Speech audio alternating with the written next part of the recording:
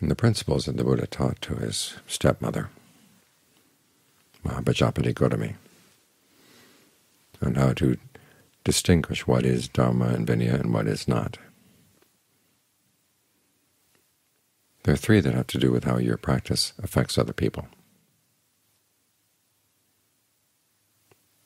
The first is that genuine Dhamma leads to modesty. In other words, you don't go bragging about your attainments or about how much you know. Because after all, the Dhamma has nothing to do with what other people think of you. They don't need to know what you're doing, because after all, the big problem is your problem.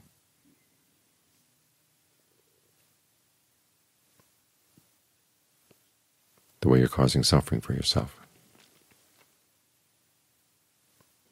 And if you're able to make practice in that area, fine.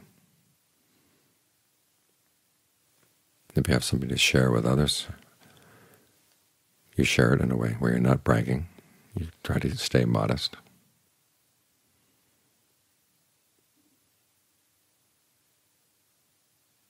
But it's a general rule, especially in the forest tradition, that you don't go around talking about your attainments.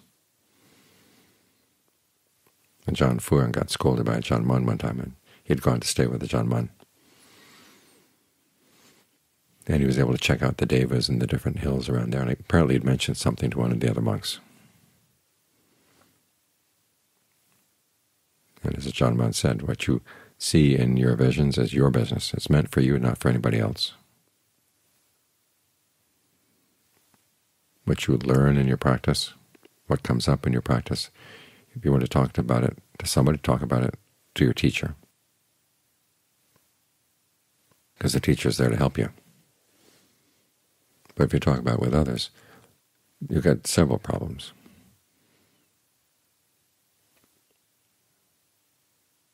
One is you have to ask yourself, what is your motivation for telling those other people? You have to look into that. The other is that they may give you some misinformation. They may have their ideas about what you're doing, which may not be reliable.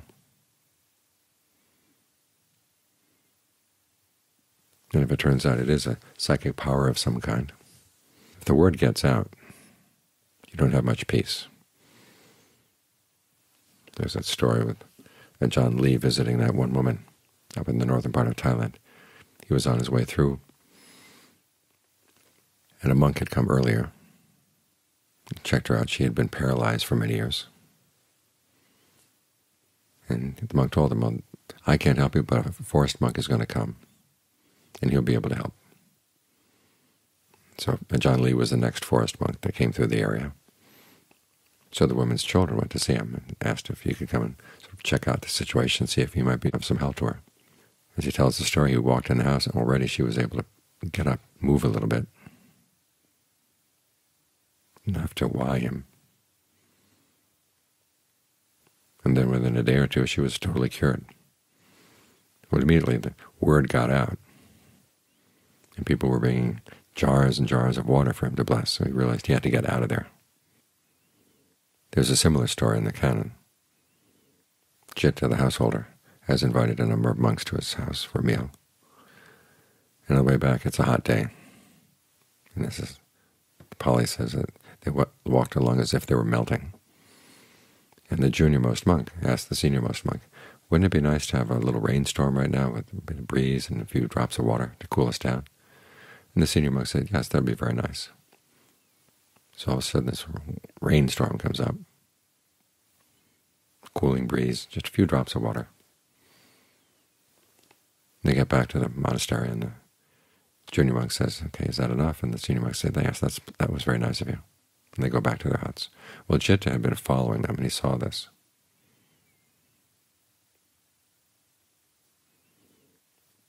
So after the monks had gone back to their huts, he went to that monk, Mahaka, and said, I saw what you did. Can you do anything else? Mahaka said, okay, take your upper robe off, put it on the porch here, and put a pile of grass on top of it. So Chitta did that. Then Mahaka went into the hut, and all of a sudden this flame came out through the cracks around the door, consumed all the grass but left the cloth. Then the flames died down. Mahaka came out. Citta was shaking out his robe, and his hair was standing on end. Mahaka said, "Is that enough?" Citta said, "That's plenty. And if you need any food, clothing, shelter, or medicine, just let me know. You can stay on here as long as you like." Mahaka said, "That was very nice of you to say that." And as soon as Citta leaves, Mahaka gets his stuff and packs it up and leaves, because he knows there's going to be trouble. Either there'll be jealousy from the other monks, or the world, the word would get out to the lay people, and other people would want to come and see his powers. So if you have something special like that, keep it under wraps. Our problem here is people have nothing nearly that special, but they like to show off whatever they've got, especially if they've been online and read a lot of things and have lots of ideas. We've had many quote-unquote Ajahns come through.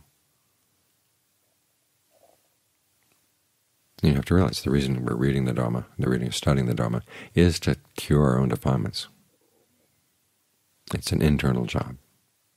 Other people don't have to know.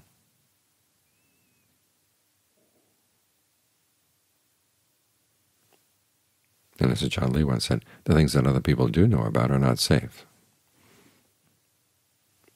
But the Noble Attainments are totally internal, as we chant every day, Paccatthang Veditabo when you eat, to be known individually by the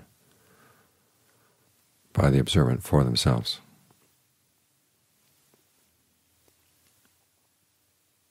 So being quiet about what's going on in your practice is a good thing. There's that story in the Theragatha about a novice. The Buddha sees the novice and he points him out to Sariputta. He says, "See that novice over there?" Sariputta says, "Yes." Okay. He's a novice studying under Anuruddha. And every day he levitates to the Himalayan mountains and washes his teacher's bowl in a lake there.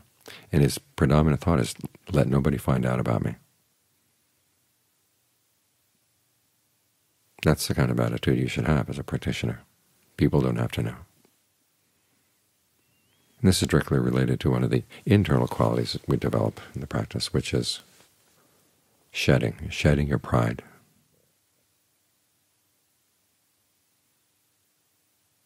Shedding the need to look good in the eyes of others.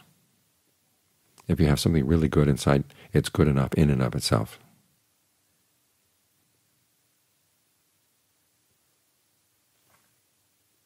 Awakening is its own reward.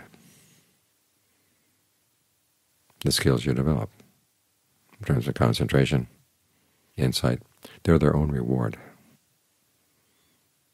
Nobody else has to know. The second quality that affects other people is not getting entangled.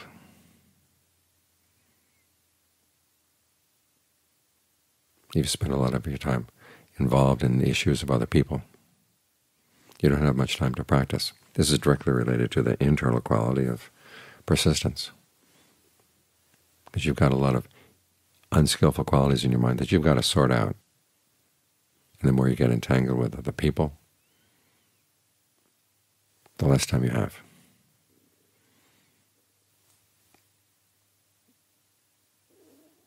And even when you do have duties that involve other people, you learn how to have a sense of just right.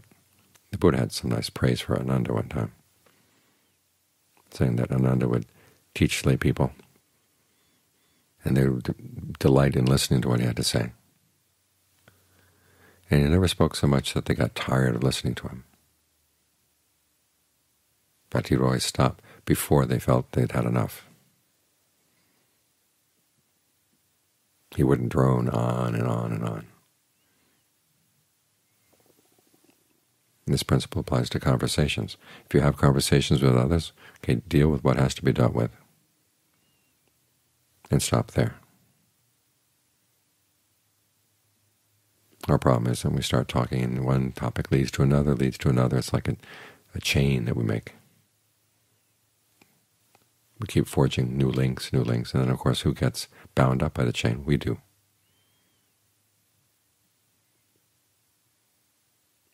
So if you want to have time to do your practice, you've got to learn how to deal with people in such a way that you take care of what needs to be taken care of, speak enough so that people are on good terms, and then just drop the topic, cut things off. And John Fuang was very good at this. You always wanted to hear more from him. But he had a very clear sense of how much was enough, which usually is a lot less than the enough that people are not practicing. And one of his rules of thumb was, if something is not necessary, why say it?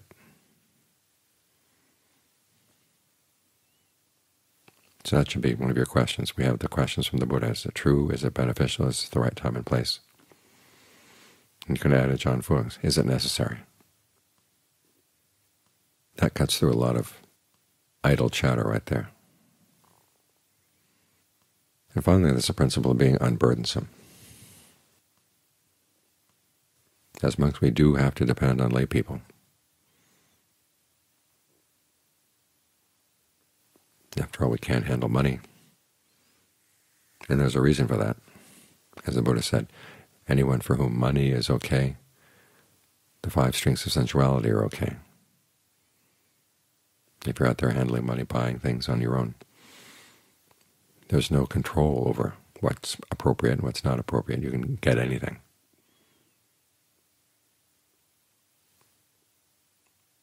And so we do have to depend on lay people.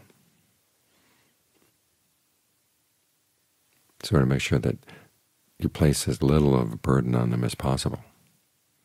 This relates directly to the internal quality of contentment. If you have enough food, clothing, shelter, and medicine, okay, you've got enough. Don't sit around thinking about what more you would like to have. I've heard some people complain that the fact that monks don't handle money is a burden on the lay people.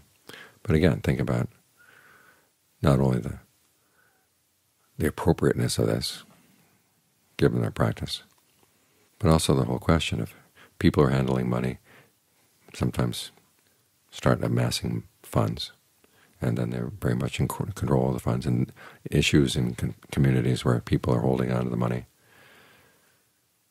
can drive the community apart.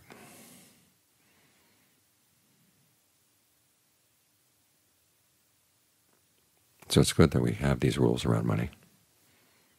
And for what little burden they place on people, we have to make sure that we're not asking for money from people.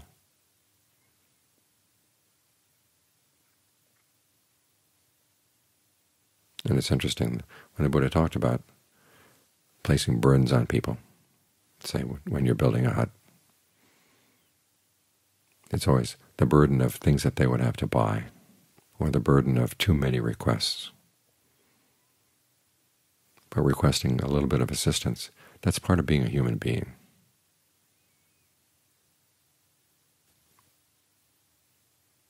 So that doesn't come under being burdensome. It's only when you make a lot of requests of people, okay, then it becomes a burden. Or that they have to shell out extra money. That's a burden. So you have to be very careful, try to develop as much contentment as you can.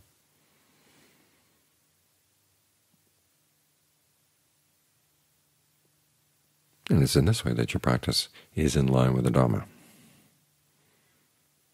Because these external qualities, as I said, relate to internal ones. Modesty relates to shedding. Unentanglement relates to putting an effort into the practice. Being unburdensome relates to contentment. And all these qualities that we're developing are for the sake of freedom. Some people think their freedom lies in showing off to other people, freedom in having as many friends as possible, as many activities with their friends as possible, freedom in being able to impose on others. Okay, that's freedom in the world, and it's a very immature freedom. The Buddha is looking for a different kind of freedom, freedom that comes inside. And it's going to involve developing qualities outside that place restraint on us. But that simply focuses our attention where it should be focused. If there's restraint on how you behave outside, okay, you have to turn around. If you're going to find true happiness, you've got to look inside.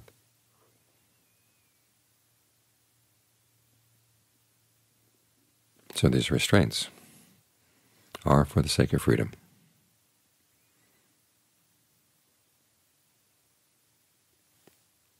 And the more you appreciate that, and the more you act in line with that, the more freedom you'll find.